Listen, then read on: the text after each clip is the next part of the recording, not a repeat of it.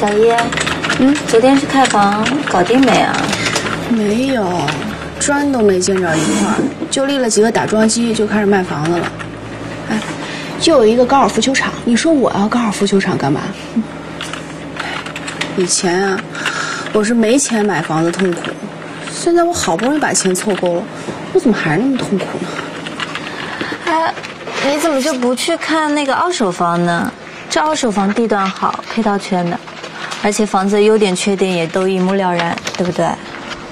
对呀，我怎么没想起来呢？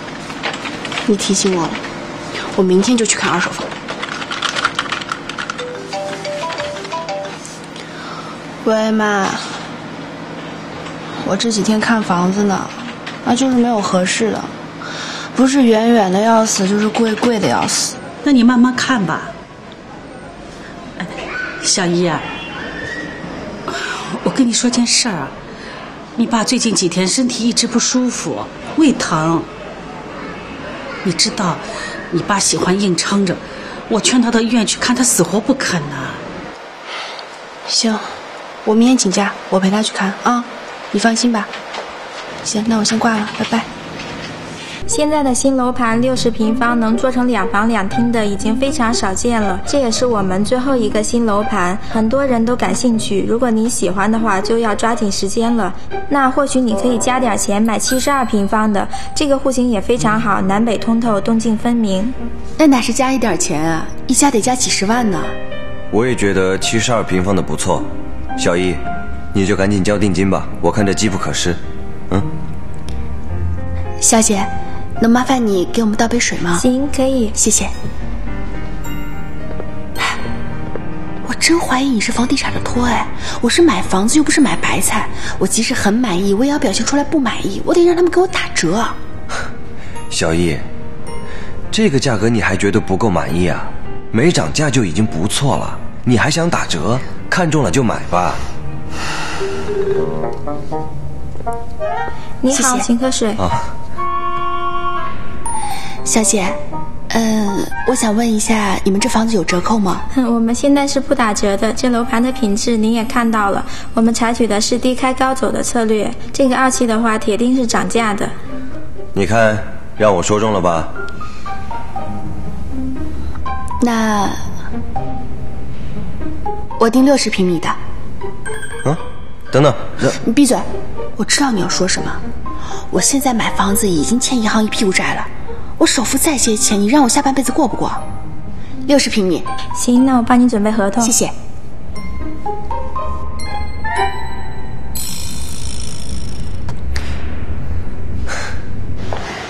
我有自己的家了，我有自己的家了耶！喂，小心车！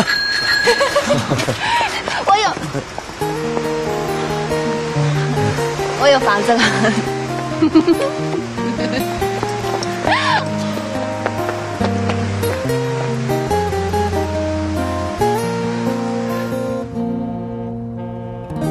你是我的最大秘密，小心翼翼写在日记，心跳藏在抽屉，见到了你才不会分心，远远眼神看你，你知道藏不住秘密，爱有双重魔力，也苦涩也甜蜜，悄悄地在心底，说遗忘掉我爱你，爱你，借我勇气，慢慢地藏在心，一步步走向你，给我爱的魔力，不退缩不犹豫，甜蜜话在嘴里，想告诉你我爱你，爱你，随便奇迹，爱上改变的勇气，都是因为你。啊！哎呀，好了。哎呦，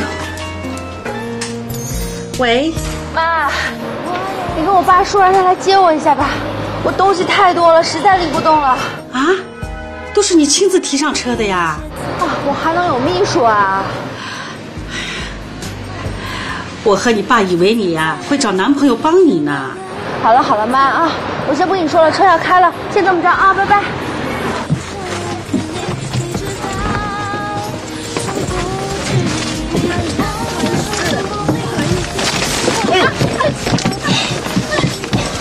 不起。啊，没事没事，这么多东西啊，我帮你放吧。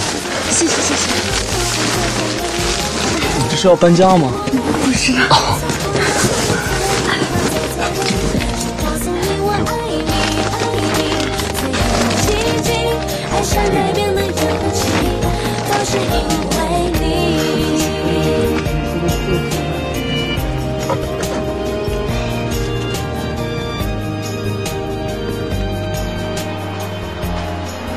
不是吧？还没放假呢，人就都走光了。这不就是因为放假了，火车票难买，我就让他们提早回去了。哎，善良可是老板的大忌。你之前也是给别人打工的，难道你忘了？老板跟员工永远都是对立的，人家可不会因为你的善良感激你，相反，他们会利用你的善良，天天的代工消极混日子。小姐，人家只是提早回去1天2天的，你也用不着这样上纲上线的。再说了，我们公司给的工资啊，比那上海市最低工资标准高不了多少，你就别要求那么多了。对，那是因为我们公司的活少啊，业务天天都是由你这个老板在外面跑，他们只不过就天天的接电话啊，偶尔上门给别人修电脑，这样业绩怎么提高啊？好，我说不过你啊。哎，腾飞那边有没有回话了？要不你回去问问你爸。什么你爸？那是咱爸，要回一起回。我就不去了，我过节的时候陪你一起回。每次啊回你家，你爸总是那么……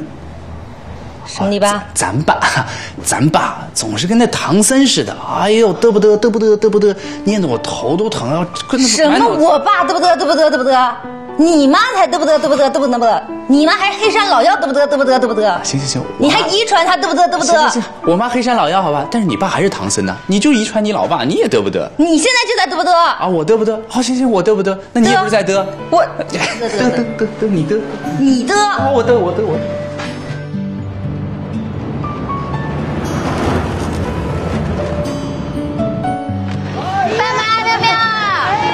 小姨啊，你买这么多东西啊，累不累你啊？不累。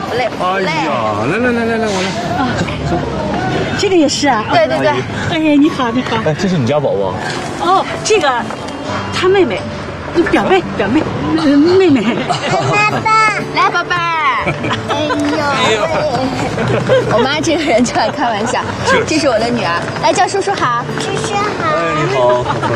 到家里去吃饭吧，我都做好了，现成的啊。对，好，不用了。妈，这位先生就是助人为乐，看我东西多，帮我拎过来，人家还有自己的事儿呢。哦，谢谢。小伙子真好。哎，给我留个电话吧，过年到我家来坐坐。啊，那什么，那阿姨，我给你留张名片吧。哎，好。回头有什么事你直接打我电话。哎。那什么，那我先走了。好。哎，小朋友再见。再见。哎，阿姨再见。啊，叔叔走了啊。再见啊。还看，走啦。走了。来，宝贝儿，我们回去。关节正大律师事务所。小姨啊，刚才那小伙子不错呀，是个律师，以后打官司啊可以找他了。哎，你能不能说点吉利话呀？还打官司呢？我们家呀一辈子都不要打官司。人这一辈子哪能不遇到点事儿啊？田飞要知道有个女儿啊，肯定会和我们闹的。哎妈，亲爱的观众朋友们，距离人称龙年钟声的敲响还有不到3分钟的时间，在这里老大人在家里天天进口，就咱们家逢年过节就咱们3个，看你们看得我都寂寞了。妈，你就别着急了，等猴子那事儿成了，我们家一下子多2口人。我要上楼了。哎，都坐下，难得一家人看个电视，走什么走啊？妈妈，我要给爸爸打电话。喂，爸爸，你怎么都不来看妙妙呀？妙妙都快不记得你长什么样子了。我跟你说，我变胖了，长成一只小胖猪了。妙妙，哎，打给猴子叔叔好不好？好。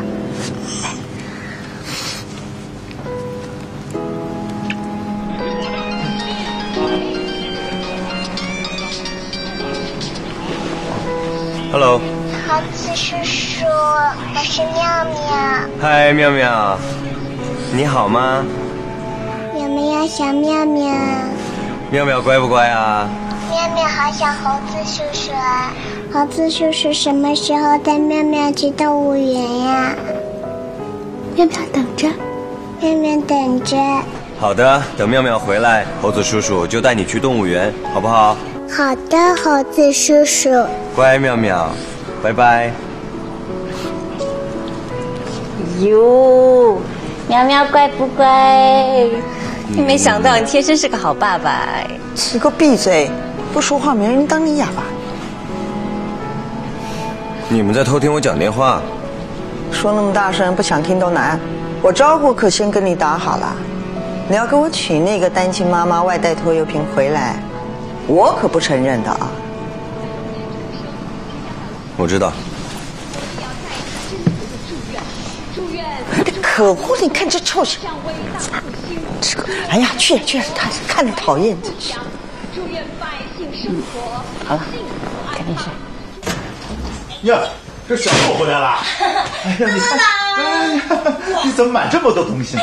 哦，好重！哎呦，这什么呀？这是最新款的按摩靠垫，红外线的，对不对？你看，上面有按摩头，推拿加揉捏，疏通经络，增加血液循环，加快新陈代谢，反正效果一大堆，特别好。哎，老爸，你要不要试一下？反了。啊，对。老爸，你上去试试。等着啊！哎，准备好了啊！嘿，怎么样，舒不舒服？喜不喜欢？哎呀，好，很舒服呀，很棒吧？哎呀，还是生女儿好，是不是？小鹿回来啦！妈。哟，这什么呀？给爸买的按摩靠垫啊！哎呦，那我呢？我就没礼物啊！怎么可能少得了你呢？你看，这个就是我在商场给你买的最贵的保养品，保证你用完以后啊返老还童，年轻20-30岁肯定没问题。哎呀，这个牌子很贵的，特别好。小鹿啊，夸张了吧？啊，能年轻20-30岁啊？哎，你妈要用上了。以后跟我一起上街，人还以为我还多了个女儿。那有什么？那多好，好吃吧？妈，你手艺可以啊。是。小鹿今天又回娘家了。啊？月月。哎呀，这结了婚的人了啊，动不动就往娘家跑，这算怎么回事啊？哎，大包小包，又拿一堆东西呀。哎呀，把你们这个小家的家底儿啊，我看他快拿光了。妈，你不知道情况不要瞎说啊。小鹿的钱都是他老爸给的，所以他现在买点东西给老爸，那都是羊毛出在羊身上啊。再说了，你也别管那么多了，一个女儿回家探探亲，这不是太正常了？哎呀，那也不应该呀。他爸需要什么，他自己去买呀。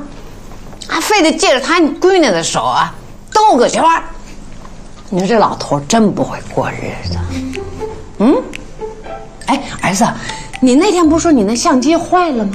你老婆怎么不给你买个新的？哎，咔，那个照多好啊！那个相机啊，小毛病我自己修好了。哦，反正我是看不惯，老往娘家跑。这家怎么了？这家待不住了？妈，这事儿啊，你不能怪小鹿。是我让小鹿回去的，因为最近啊，他老爸给我们公司啊接了一个新业务，大的。那当然了，所以啊，我让他回去看看情况。哦，原来是这样啊。那好，哎，妈跟你说个事儿啊。你说，现在好多人呐都去那个妇幼医院。做那个试管婴儿，哎呀，那效果特别好。妈也闲着，过了节我帮你们去挂号去。什么？过了节帮你们挂号啊？你可不能去啊！这事如果让小鹿知道，他肯定跟我闹。闹什么闹啊？他一闹我就烦，一烦我就脑袋疼。哎呀，这事我告诉你，你千万别去管，我去劝他。你劝？你要能劝，我那孙子哒哒哒满地跑呢。我现在真是看出来了，要不怎么说呢？拿人家这个手短，吃人家嘴软。你也不能凡事都靠这个老丈人呐，所以你说话没底气呀。照我说，凡事不要靠他爸爸，把他爸爸那所有的关系慢慢的啊，不得慢慢变自己的。将来你要是跟小路过不了了，这公司生意照样能做，钱也能赚呢，对不对？记住了没有？啊，记住了啊。哎，小罗，今天是不是为了我们集团采购电脑的事情回来的？哇，真不愧是我老爸，一猜就中。关键是，我也想你们了呀。算了吧，都把你养这么大了，你肚子里那些小九九我还不知道啊？老爸，那你们董事长去考察我们公司之后，有没有消息啊？哎呀，这一直没有消息啊。就是我比你们更急啊！今天去董事长那儿找他签字的时候，我特地问他了，没想到他提出了一个很奇怪的要求。什么要求？他说呢，虽然我在里边做中间人，但是他跟你们公司是第一次合作，还是稳妥为好，所以希望你们能拿出200万的采购保证金。200万？那么多？是呀，这种情况从来没有过呢。哎，小罗，是不是董事长去你们那考察的时候，你们露出什么破绽来了？应该没有吧，他那天兴致还挺高的。有没有就不管他了啊。这钱呢，我和你妈七凑八凑也只能凑出个100万来啊，那可是我们养老的钱啊。剩下的钱你就让田飞自己想想办法吧。他可想不出什么办法来。我知道你们创业时间不长呀，没什么积蓄啊。但我的意思呢，是让他先去想想办法。要实在不行，那我就豁出老脸替你们借。谢谢爸。来，吃水果吧。小乐，一会儿回去就跟田飞商量一下啊。明天我跟你妈去银行取了钱，那晚上就给你们送过去。再说呀，田飞他妈来了很久了吧，也该去看看人家。为什么是我们去看他们呢？正好过节，大家再去聚聚嘛。没道理。住我们家的房，开我们家的车，逢年过节应该他来拜访我们的，还要我们去看他们，什么逻辑啊？这都是。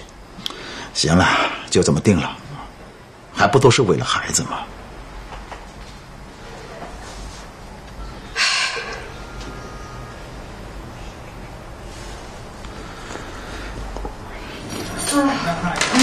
回来了。怎么样？问过你爸没？什么情况？哎呀，先帮我倒杯水，渴死我了。哎，好。哎，啊，你快说呀，都急死我了。我爸说了，这笔业务呢可以给我们做，但是但是什么呀？他们的董事长提出一个非常苛刻的要求，就是要我们垫资200万。没有了。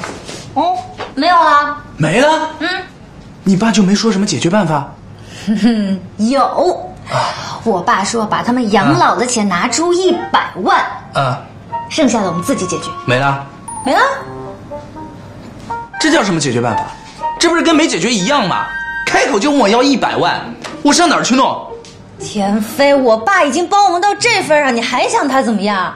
我爸背着你100步，走了99步，最后1步实在走不动，你就翻脸啊！我翻脸？对啊，是你爸整天说要帮我的啊！这叫帮我吗？直接问我要100万，他以为他女婿是干嘛的？开银行的还是印钞的？我去抢劫算了我。早知道是这样，当初就不如不告诉我有这笔业务，害得我每天在外面跑啊，又去借车，又去借办公室的，到现在才好，白瞎一轮。田飞，你有点出息好不好？本来我爸都说了，如果这100万你弄不出来的话，我跟他就帮你去借。现在看你在这儿嘚不得，我告诉你，我看你就烦。哎，人家啃老是啃自己爸妈，你啃我爸妈，你好意思啃吗你？我说你以为你是谁呀？没有我爸，你现在还住在租来的房子里，你就一个外地人，而且还是一个知恩不图报的外地人。我什么我？怎么又吵架了呢？田飞，我告诉你，明天我爸妈就会来这儿商量解决对策，你们爱招待不招待？哪儿？哎你，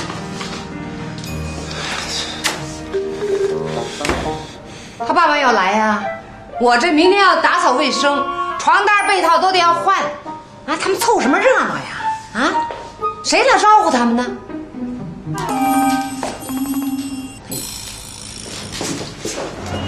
妈妈，想买气球。走，来，妈妈给你买气球去啊！我们想要什么气球呀？告诉老板。喜羊羊啊！老板，给我们来个喜羊羊。好，来，这面要乖拿着啊。来，给，谢谢。喜羊羊，妈妈要飞高高。啊，好，来，我们飞高高啊。妈妈没劲儿了，宝贝儿。妈接电话啊。喂。我陪妙妙在公园玩呢，她非要飞高高，我实在抱不动她了。啊，妙妙，要不要跟猴子叔叔说话？要。来，猴子叔叔。猴子叔叔。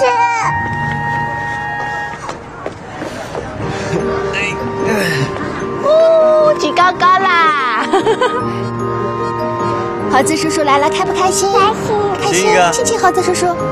哎呀，真乖，真可爱。我要举高高。你要举高高？好，举高高。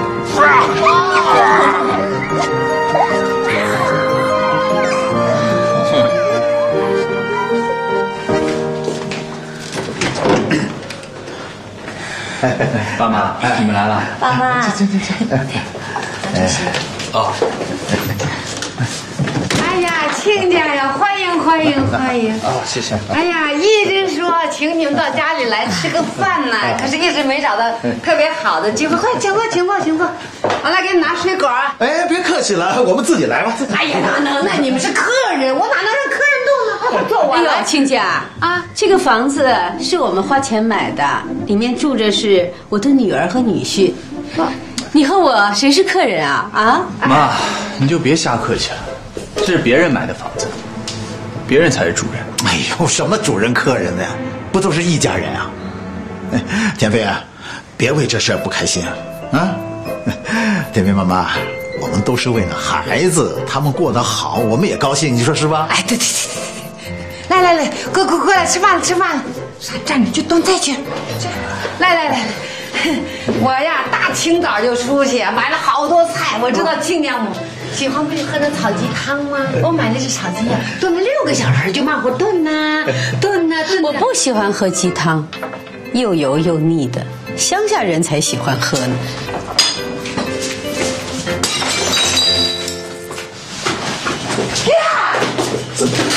田飞，你干嘛去？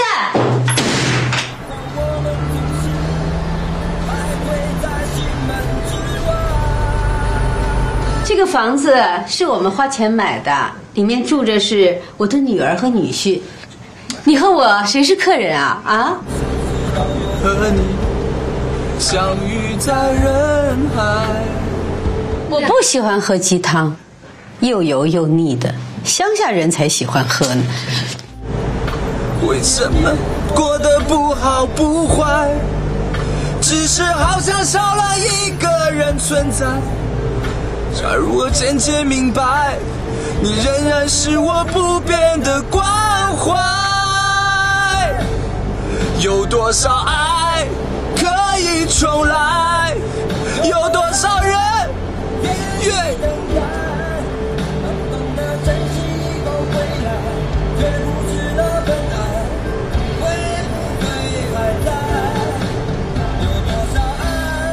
来，鱼来啦！小姨，这是你最喜欢吃的啊！拿着爱吃，好香啊！多吃点。来，猴子啊，来多吃点。其实我已经吃饱了，但是阿姨烧的菜真是太好吃了，我一定会吃胖的。那当然，以前小姨在家住的时候啊，我给她喂得胖胖的，现在到了上海以后，成这个色儿了，脸色。妈，减肥呢？还减肥呢？多吃点。哎呀，好了，多吃。孩子谁吃？哦，谢谢。真是太好吃了，你应该多吃点，快长大。真乖。当心！哎呀，这个老房子。就是啊，这老房子楼梯不好走。喵喵，吃没吃饱呀？吃饱啦，好不好吃？好吃。那挺亲的啊。哎。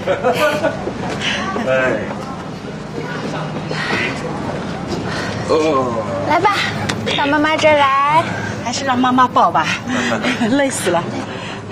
来玩啊！我要走了，拜拜，妙妙。开车小心。拜。啊，好。走好。走吧。这小伙子真不错哎。他好像对你有点意思啊。妈，你怎么成天就知道琢磨这么点事儿啊？挺好的，真的挺好。好，挺好啊！回家了，我们不挺好，胡说八道。我也觉得挺好。回吧。丑小鸭终于变成了美丽的白天鹅，它有了美丽的大翅膀和修长的脖颈，它感觉到前所未有的幸福。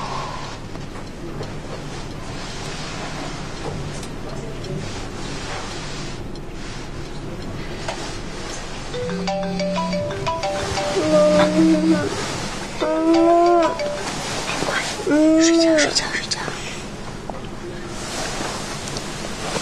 喂，是我，田飞。刚才我听到有孩子在叫妈妈。是我亲戚家小孩，你有什么事？我就在你们家楼下，你回家来见我。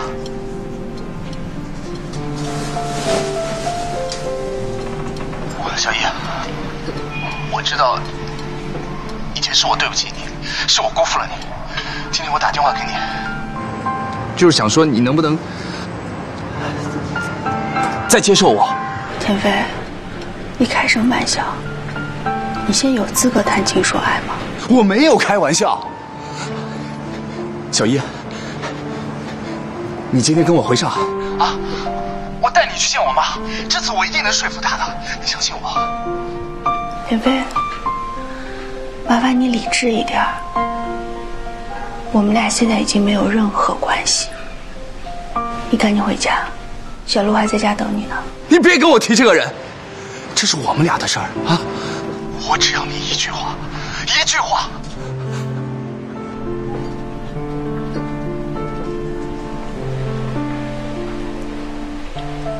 我们不可能了，你快回家吧。喂。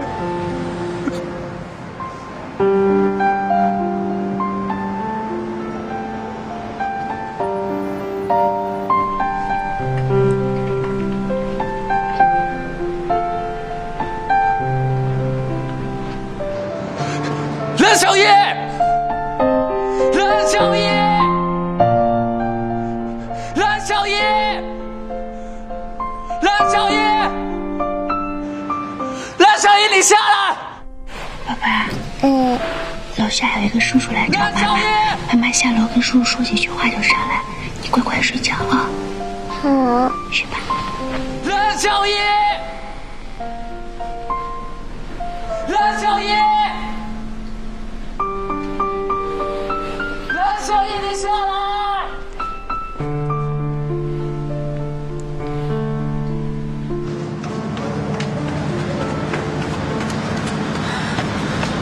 你到底要干什么？你知不知道你在扰民？如果我不这么做，你会下来吗？混蛋！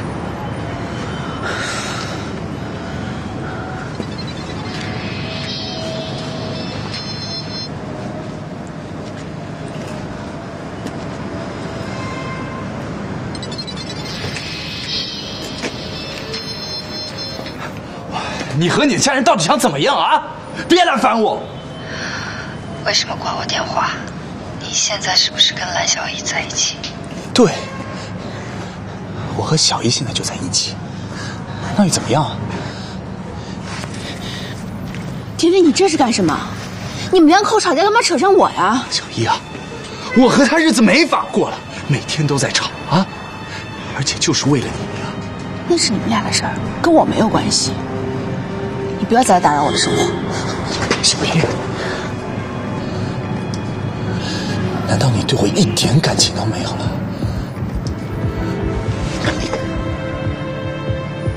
也许以前有，但现在完全没有。我走了。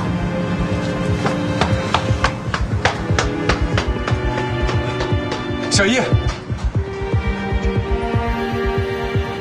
那我们还可以做朋友吗？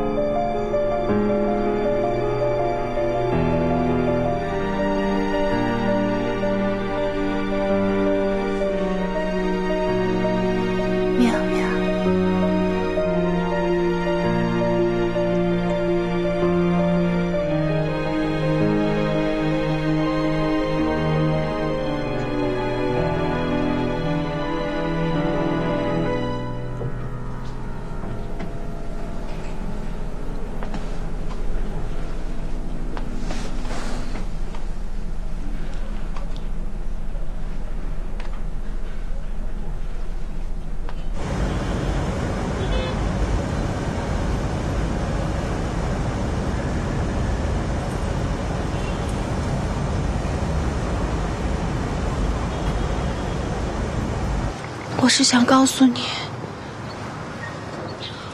我也怀孕了。你要是不相信的话，你跟我一起去医院。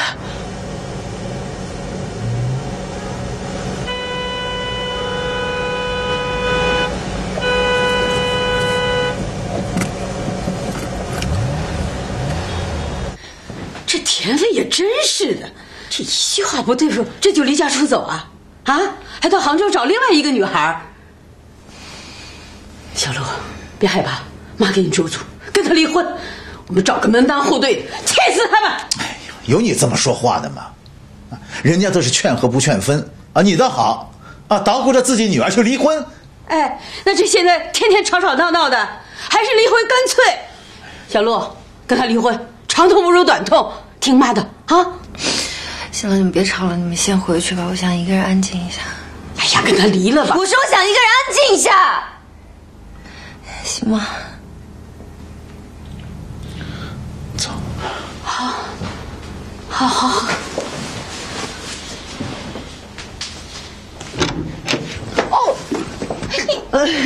今天我也回去了啊，我给你送一送吧。小妹，你留步啊！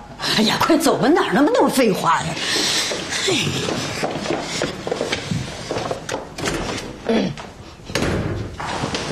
哎，你看田飞今天这是什么态度啊？啊，真是气死我了！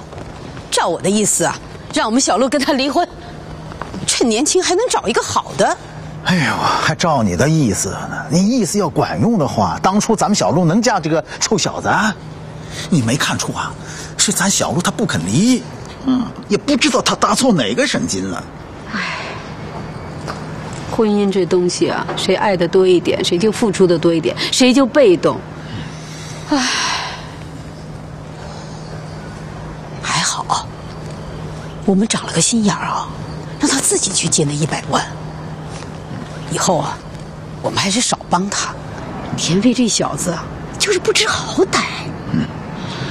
是该让他碰碰壁呀，要不然我真退休下来呀，你看他们俩还不喝西北风去。唉，那就苦了我们家小陆了。不过这也是他自找，从小到大，什么都是我们帮他，读书、工作、换工作，都是我们帮他。这到最后，这婚姻就要自己做主。好，找了这么个主。妈妈还有这个，宝贝儿，这是油炸的，你不吃好不好？喂，你把田飞还给我好不好？我知道以前是我不好，你别放在心上，行吗？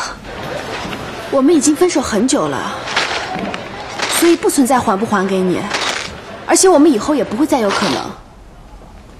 真的吗？当然是真的，你们好好过吧，好吗？我先不跟你说了，总之我希望你们能幸福。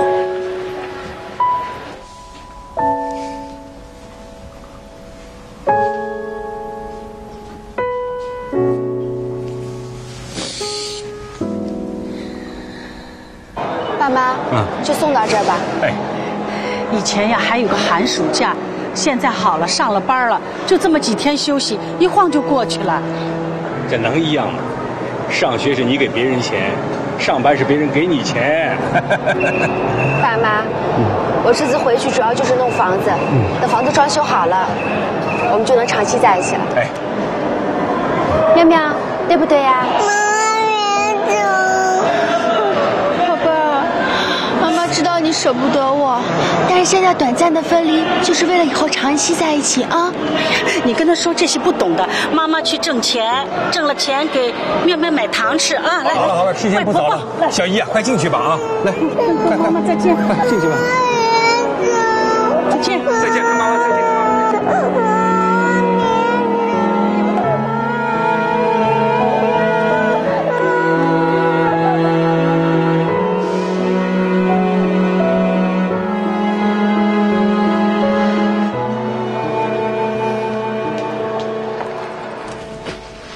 你一声不吭就跑了，然后小陆也突然跑了。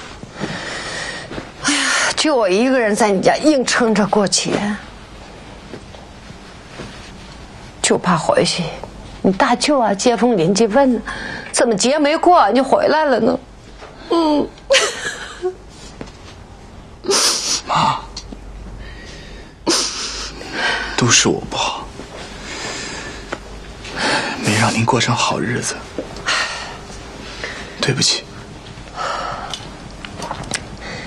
哎呀，儿子，妈现在算是想明白了，好日子真的不在乎有多少钱，在乎是舒心不舒心。这都怪我呀！当初你和蓝小姨，要是不分手，也许现在过得挺舒心的。妈也是一心就钻到那钱眼里呀。想的是小陆他们家条件好，你要是娶了她呢，也就少奋斗几十年。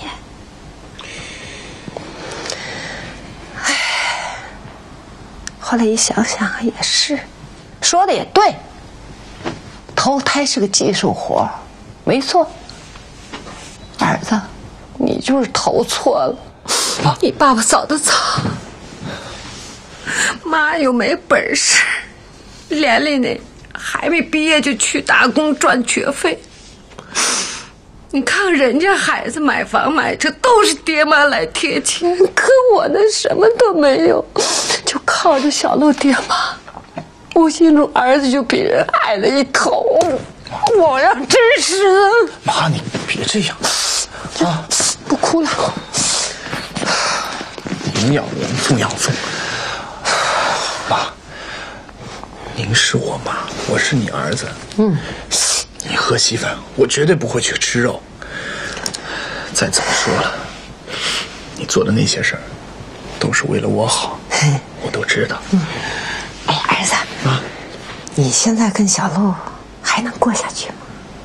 要是过不下去，你跟蓝小姨，也有可能啊。没可能了，都有男朋友。哎，有男朋友算什么呀？他也不是老公，你抢过来呀，儿子。妈，别这样。哎呀，不过想想也是啊，当初咱们也有点绝情啊。蓝小姨肯定也不回头啊，换了我也不回头啊。那你是现在怎么想的？你说说。啊？我怎么想？我现在就想多挣钱。只有把钱给挣足了，咱们腰板就能硬了，再也不用听那些人指手画脚的。对，妈，我都想好了，这次啊，你回去之后，我一定在上海好好工作，努力挣钱。下次一定在上海买个大房子，就把你接过来住。到时候啊，你想住哪间屋子就住哪间屋子，想怎么睡就怎么睡，啊。妈现在不图这个，等妈走了，要好好照顾自己啊，准时吃饭，不喝酒了。行，妈。你可不能再瘦了啊！妈是知道了，照顾好自己啊。行了，不哭了，走。哎，你看这是我的房型图，哎。这么小的房子，2个房间都朝南，不容易吧？哎，听我说。然后呢，我打算客厅刷淡绿色，然后卧室刷淡粉色，然后另外一个房间刷淡蓝色。哎呀，我的姐姐，咱换个话题行不行？就你那58平米的房子，多长多宽我都背得下来了。那你说换什么话题？要不咱们谈谈男人吧？哎，我听说田飞又来骚扰你了。大叔，咱不谈男人行吗？男人有什么可说的啊？你说来说去，你对他再好，他还是会背叛你。房子就不一样啊，再怎么着，哎呀，是不还？你再怎么着，他会给你避风遮雨的。而且我已经申请了装修贷款，钥匙一到手我就装修。哎妈，你看，这次我给你带来这个螺旋藻，当地很流行的。生命之源，越吃越年轻。哎，看这个，你看，正宗的牦牛牛角梳，活血化瘀，这个头发越梳。你呀，招呼都不跟我打一声，自个跑去旅游，真当家里是旅馆了。说来来，说走走的。哎呀，董事长，你的女儿，我从事的是艺术工作，艺术最需要什么？需要的是灵感。你以为我去旅游是玩的吗？我是去采风的。这次出行啊，我采集了天地之精华，日月之光辉，收获非常大。准备回来潜心的闭门创作，争取成为当代最杰出的女画家。给我加油呀！加油！好好，加油加油！你给我画出朵花来。OK 了，那我先出去了。哎，等等，你把车子借人家开了是不是？对呀，怎么啦？没什么，以后车少借人，万一出了事故说不清楚的。遵命。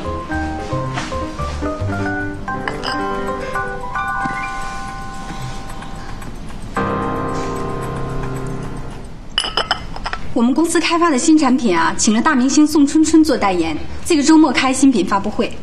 我们部门呢将配合公关部跟进。小秦，你负责陪同司机去机场接机，回头公关部会把航班信息告诉你。好的。方圆，你负责准备我们全部产品的目录，提前给宋春春做点功课，免得到时候一问三不知。OK， 明白。丽丽，你负责联系上海最好的化妆师和摄影师。既然我们是从公关部出来的，这活啊一定要干得漂亮。放心，没问题。整个发布会定在周六早晨的9点。蓝小一，整个发布会归你统筹。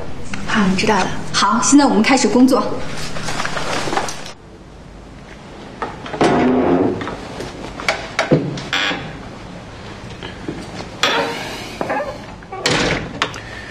吃了吗？在跟我说话呢。不跟你说和谁说呀？今天你爸来公司找我了。找你干嘛？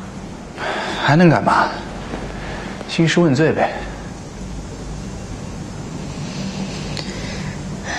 天飞，以后是不是我们每吵一次架，你都要去找蓝小姨？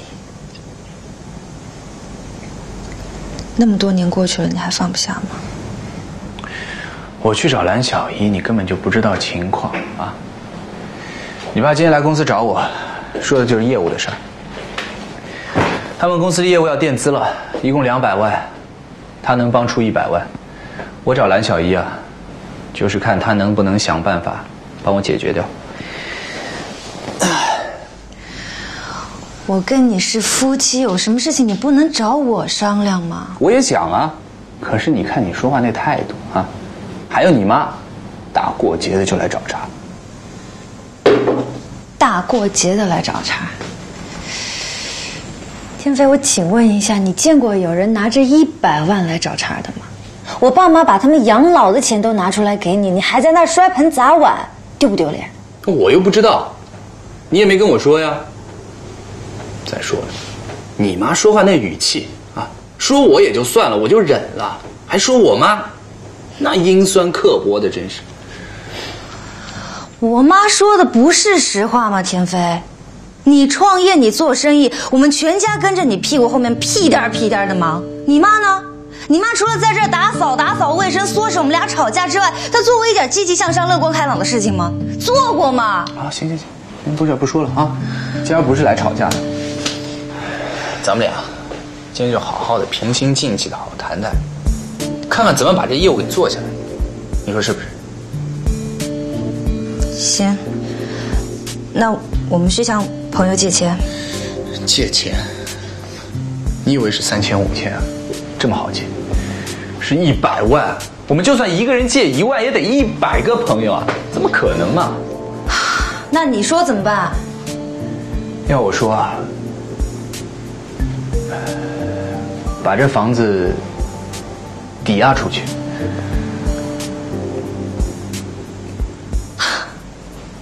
田飞，我说今天你怎么那么主动，愿意跟我说话，还好声好气的找我商量，搞了半天是打这个房子的主意啊！拜托啊，我这是去做业务，不是拿这些钱去吃喝嫖赌玩。再说了啊，这业务是你老爸介绍的，啊，靠不靠谱你自己心里有底。哎呀，而且是垫资，到时候会还上的嘛。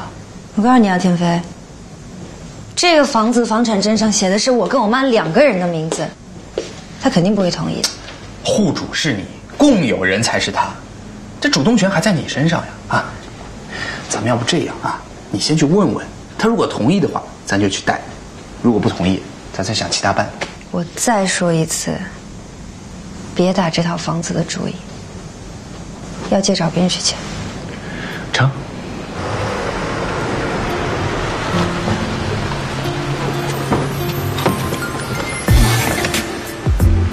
是个难对付的主。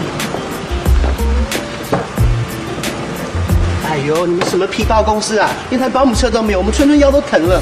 哎，春春来，小心。不好意思，春小姐酒店到了，这是我的同事来小姨。你好。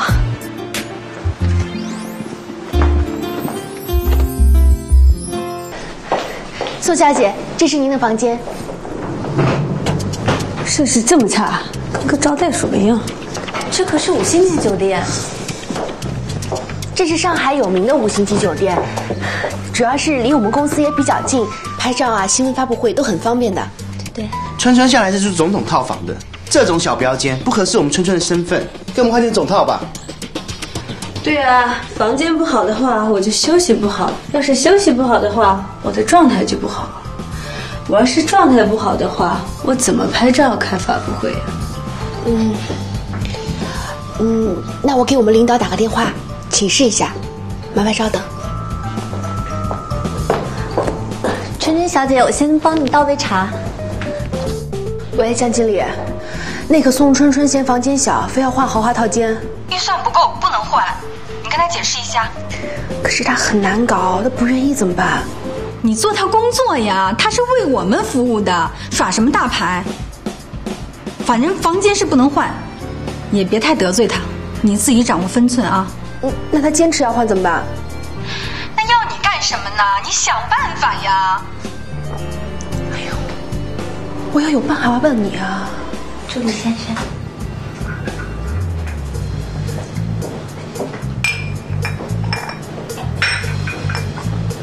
宋小姐，抱歉，有什么事直接和我助理说。酒店升级可能有点问题，我们的预算比较紧张。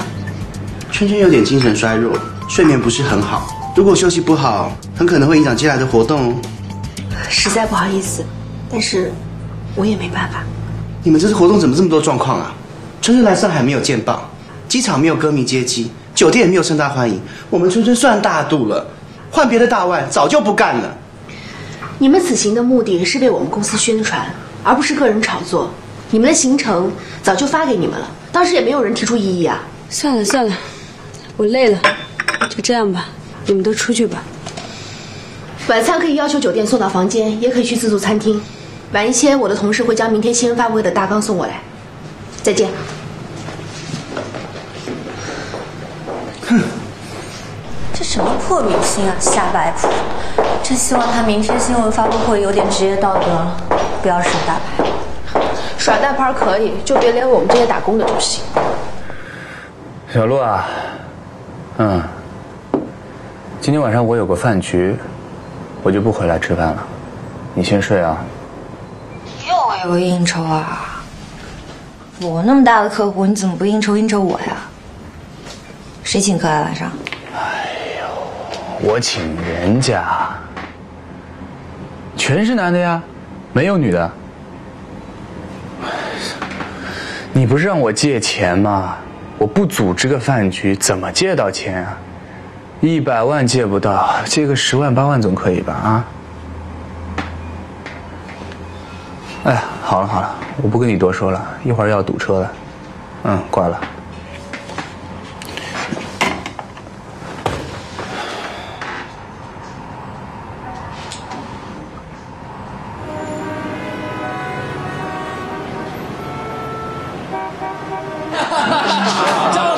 下次你一定要帮小弟我，我就靠你了。没问题。哎，我跟你说啊，你要好好陪我们汪总喝一杯。来，汪总、张总，小弟敬你们一杯啊！客气，有多帮忙？来，这个。哎，好，不错。今天唱的非常不错，别藏着掖着，各位手，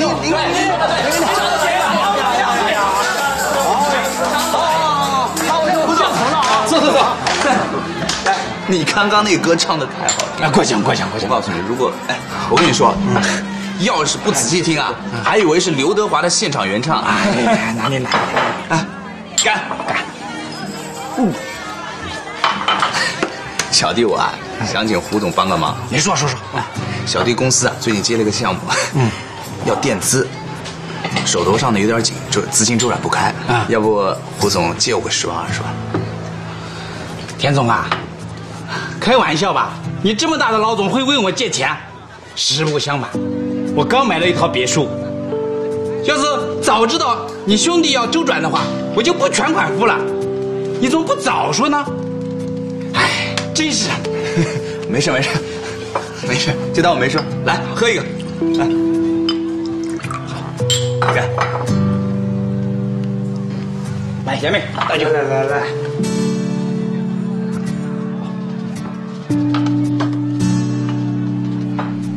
先生，一共5800元。这么贵？有打折吗？打过折了，您看一下账单。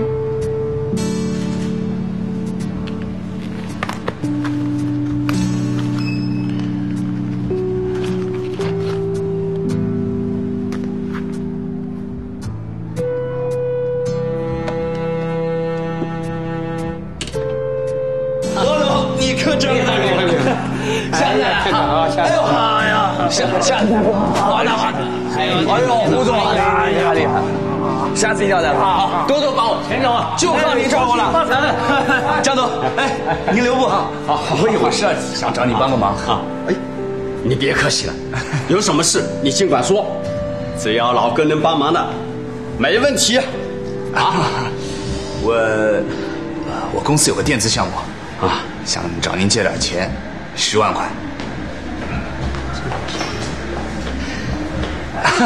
实在不行啊，3万5万也成啊。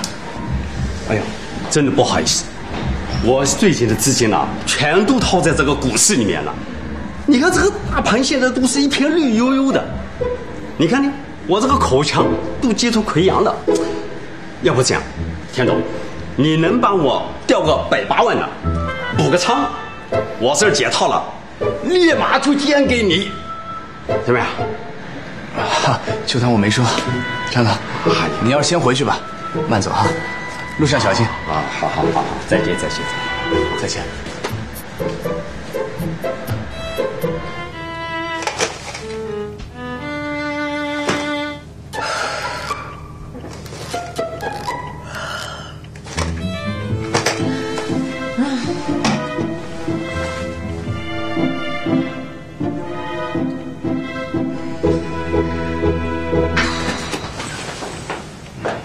终于回来了，怎么样？钱借到了吗？哪那么好借啊？如果那么好借，就不是钱了。啊，那请客花了多少钱？连吃饭带唱歌6、7千吧。6、7千？干嘛那么大反应啊？又不是花你的钱。不是你1分钱没借着，你往外贴了那么多钱，你怎么想的呀？平时让你买个沐浴露，你都说肥皂好，你现在请客吃饭倒是很大方。他们你什么人？我告诉你，田飞，你真正的衣食父母是我爸，你有没有请他吃过一顿饭？没有。唉，这不是我们的衣食父母搞不定我才出门的吗？那我说你能不能不要老是把爸放嘴边上啊？如果咱爸真有那么大能量啊，我还至于要出去这样混吗？你以为我愿意给这帮孙子请客吃饭花钱呀？真不懂。男人出门应酬就得摆阔啊！你要是装穷，有多远滚多远去。这个圈子压根儿就看不起穷人。什么圈？娱乐圈？经济圈？不就几个男人混在一起喝酒发疯吗？我告诉你啊，田飞，以后这种不明不白的酒不要喝，不明不白的歌不要唱。你不是钱多了没地方花的人，你们老家到现在还水泥地呢，你今天应酬花那些钱，可以给你妈铺个不错的地板了。谢谢啊，咱们家的事不用你操心。我妈就是爱水泥地啊，接地气那叫。哪像你家呀，一进门牛皮羊皮水貂皮的，知道的以为你家气派有钱，不知道的还以为你们家打猎的呢。是啊，你们家接地气，见你妈一到刮风下雨就腰酸背疼，比气象预报还准。你怎么了？我什么我？我告诉你，田飞，你今天爱睡哪儿睡哪儿，但是别上我张床，你浑是酒气，我可受不了。站起！别说我娇生惯养，我从小就是娇生惯养，怎么了？总比有些人好。接地气的房子是吧？那你接地气去啊，浑身都泥土气。走吧，滚蛋！别上床，滚蛋！拿着你的枕头睡沙发去。哎，一个人睡去。滚蛋！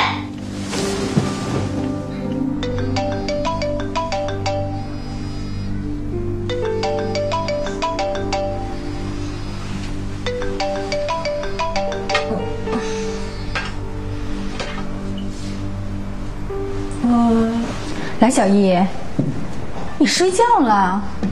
明天这么大的活动，我都快忙疯了，你还能睡得着？快点起来拿笔记。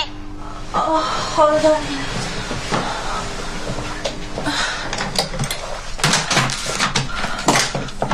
你说。告诉你，明天你一定要提前2个小时到现场，然后给记者们打一个电话，嘱咐他们千万不要迟到了。现场的布置虽然交给酒店了，但是你们一定要严格把关。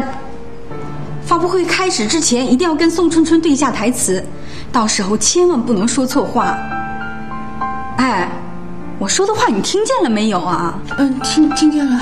听见了，给我重复一遍。第一，我和记者都不要迟到；第二，一定要把关现场布置；第三，就是让宋春春千万不要乱说话。记住，明天一定要做到 perfect， 千万不能有任何闪失，知道吗？放心，经理，再见。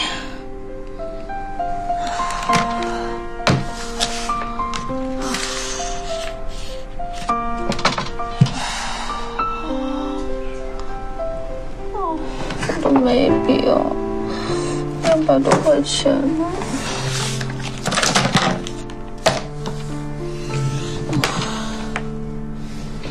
哼，就知道穷吹，咱们就慢慢来，看他们还敢不敢怠慢。春春小姐，时间已经到了。没看春小姐在化妆吗？时间已经到了，如果你们不过去的话，你们自己负责。别这么吓人好不好？不就是迟到几分钟吗？有什么关系？大惊小怪，真是没见过世面。如果记者写出什么负面新闻，影响我们公司形象的话，你们付得起吗？我们请你们来是做宣传的，不是让你们出丑的。你是什么态度啊？敢跟孙小姐这样说话？记下他的名字，我要投诉他。我叫蓝小一，这是我的名片，欢迎投诉。我再说一遍，时间到了，再不去自己负责。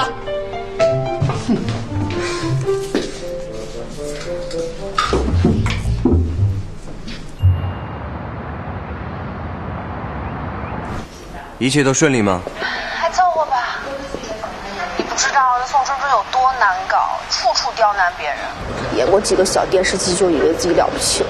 OK， 那晚上我请你吃饭，当做给你的奖励。好啊，那晚上见，拜拜。拜。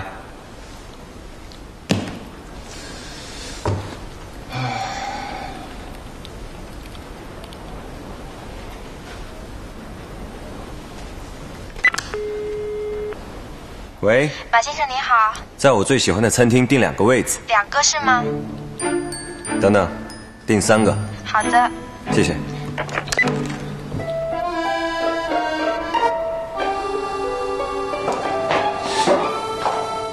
嗨，春春，来，请坐。谢谢。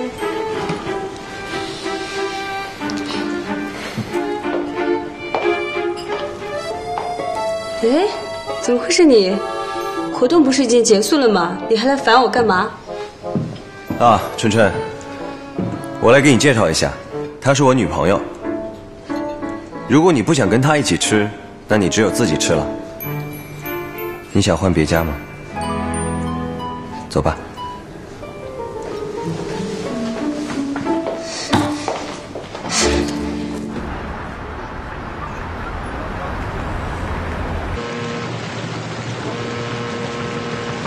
小姐，这是您的钥匙，恭喜您。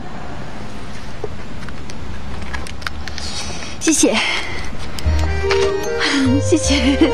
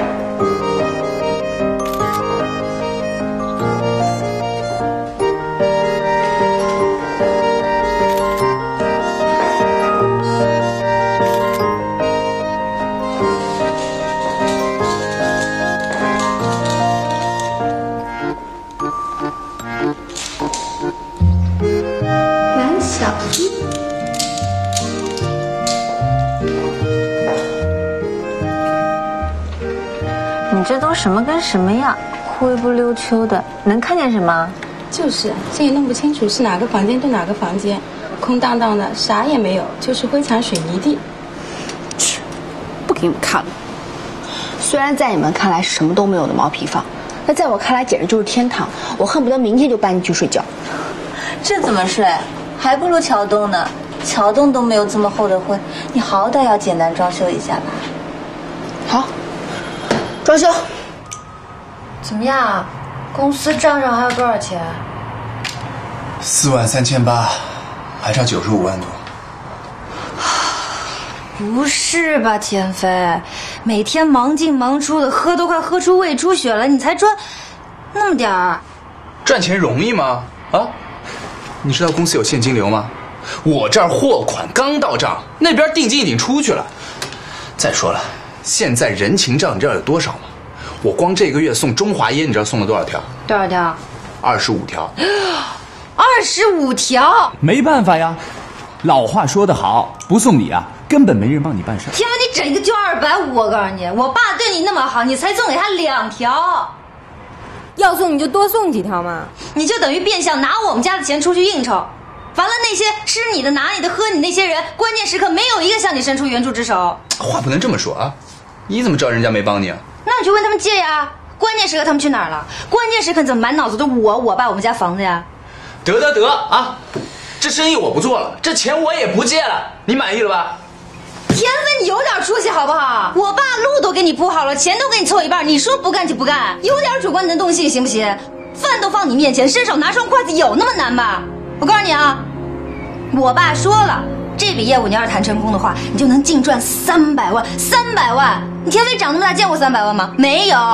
是我没见过300万啊！我长这么大就没见过钱。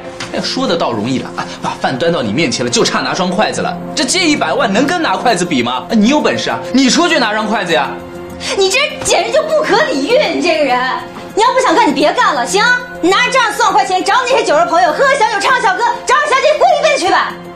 哈哈，我是看出来了啊，就没有诚心在帮我。你老爸啊，也许啊，在腾飞集团根本就没搞定。哎，现在出这难题给我是吧？到时候生意做不成，责任倒全在我。全家没一个安好心。我们全家没安好心，我们全家没安好心。那你看我帮你装的是什么？房产证，我就为了帮你借钱用的。你现在说我没安好心是吧？你是不是要我们全家把心掏出来给你看你才满意啊？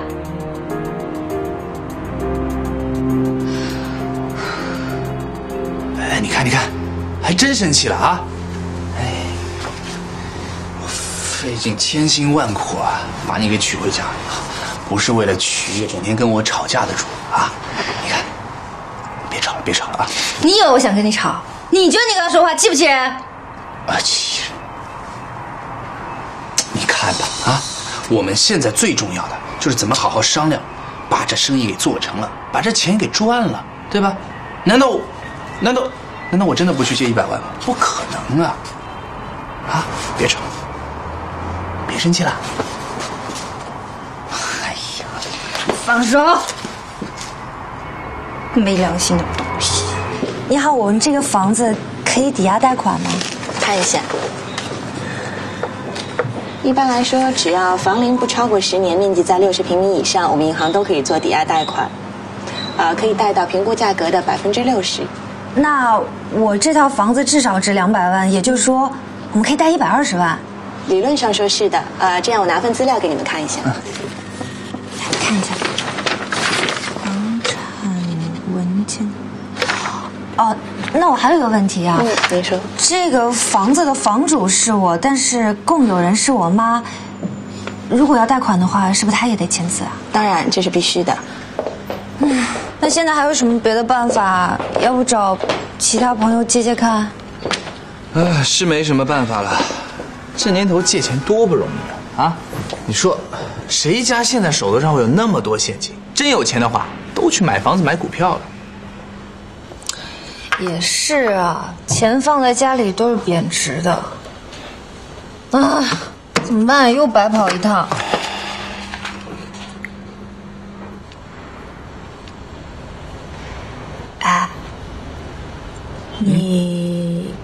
要不问蓝小一借借看？说什么呢？开什么玩笑？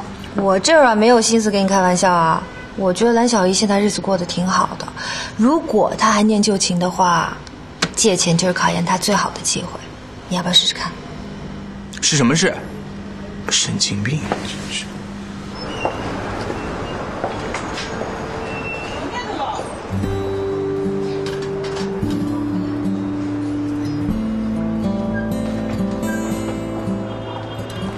这款抽水马桶是节水型，材质非常的好。你看，原价是1999元，今天我们搞促销，只要699元。我们家还没动工呢。那有什么关系？反正抽水马桶还是要装的呀。关键是这个价格真的很实惠。那好吧，我要这个。好，我帮你去看票。哦，对了，这款是搞特价，所以我们不送货不安装。没关系，我自己想办法运。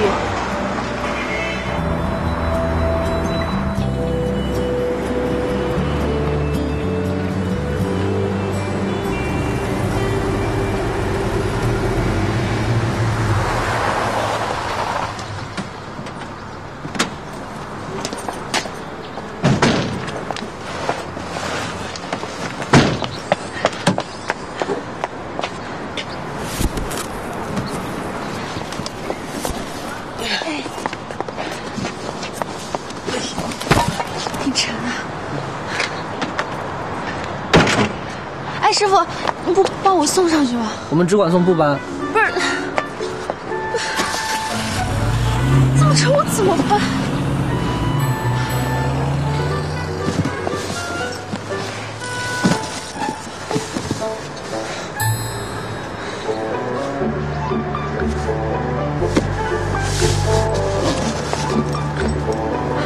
师傅，能帮我把这个搬到5楼吗？我可以给你钱，20块。好，谢谢，慢点儿，慢点。这边，来，师傅小心点。慢点。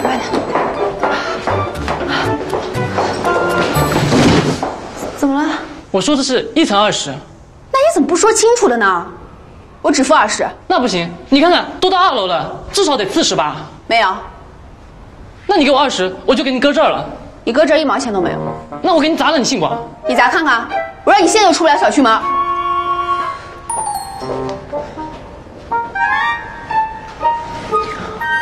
喂，哥，现在有人砸我们家马桶，你过来看看。算了，看你可怜，帮你搬上去。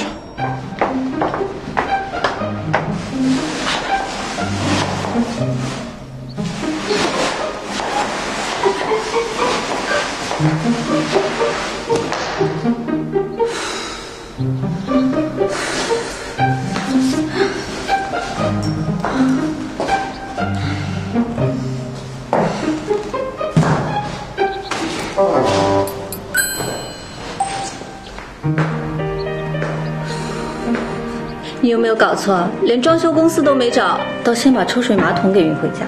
打折哎，特价！我怕过了这村就没这店了。你也太单纯了吧！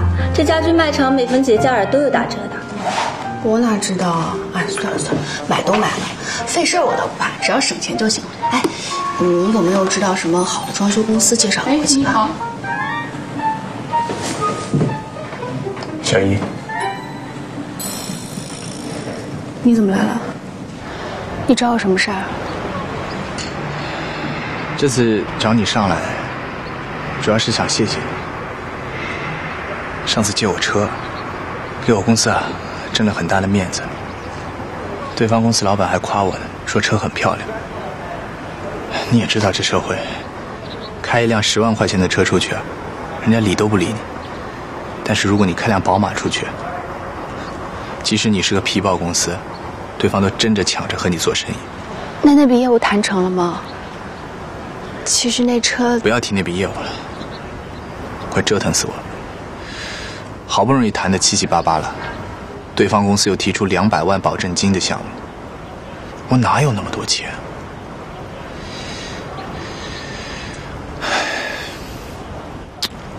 这次来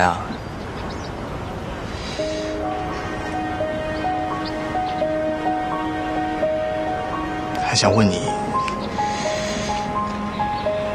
借100万，转个手。你开什么玩笑？我哪有这么多钱？实在不行，70、80万也成。小叶，你不会不帮我吧？不是我帮不帮你，而是我没有这么多钱。你怎么可能没有呢？你都开宝马了，难道100万没有吗？再说了，你男朋友那么有钱。我男朋友有钱，不代表我有钱啊。你的意思是你男朋友不肯在你身上花钱？小姨啊，我告诉你啊，一个男人如果舍不得在女人身上花钱，他一定不是真心爱这个女人，也一定不是什么好男人。谢谢啊，你要是早点告诉我这些的话，我也不至于吃这么大亏。行，我知道，你还在恨我是吧？但是我还知道一句话：爱之深才恨之切。小易，这笔钱对我的公司真的是生死攸关的重要。我求求你啊，你就帮我这个忙吧，啊！再说我拿到这笔钱，我可以马上还你的，我还可以给你利息，肯定比银行的利息要高。如果你真的不相信我，我可以把房产证抵押给你。不是我借不借的问题，也不是我相不相信你的问题，而是我真的没有这么多钱。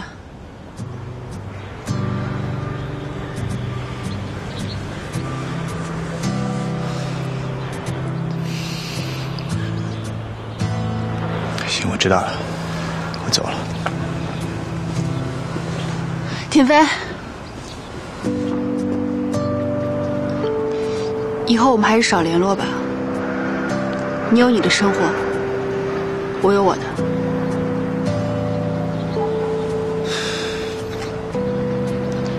对不起啊，打扰了。